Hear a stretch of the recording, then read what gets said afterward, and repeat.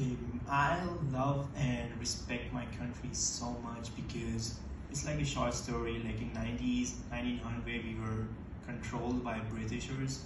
We were like, they were treating us like slaves and everything. And I really respect my country because the freedom fighters, they did so much work to get rid of them. And because of that thing, everyone in India is like really close to each other and they respect each other a lot. And everyone in the world thinks that we live with our parents, so it's like a joke to them.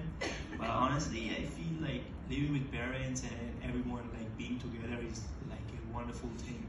Because of that incident of our freedom fighters, I think India is like really close, really hardworking now because we want us to like lead the country, like lead the world around.